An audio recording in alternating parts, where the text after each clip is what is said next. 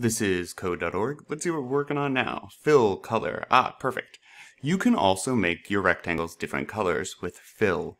It will set the color for every shape that comes after it in the code. That's important to remember. So every shape that comes after it. All right, do this. Look at the code below that sets the color. Show me where.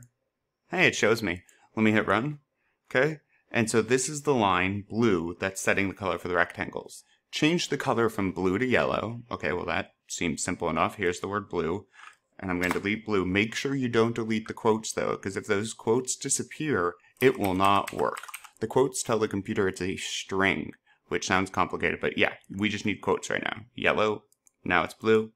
I mean blue, now it's yellow. Cool.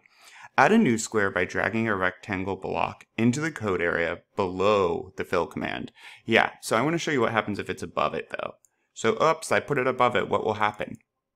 It won't be yellow, and the reason is computers do everything in order. So the computer now says, okay, you want me to draw a rectangle. Splat, 200, 200, I just drew you a rectangle. Oh, I need to pick up this yellow paint now. Okay, everything's going to be yellow now. Okay, rectangle. And so afterwards, now it's picked up the yellow paint. These two are yellow. This wasn't. You have to put it afterwards if you want it to be that color.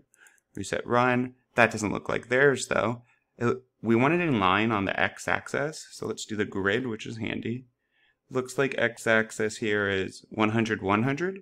Or x is 100. So let's set this to 100. And I think it has about one square in between, which I believe that's where we're at now. Let's try.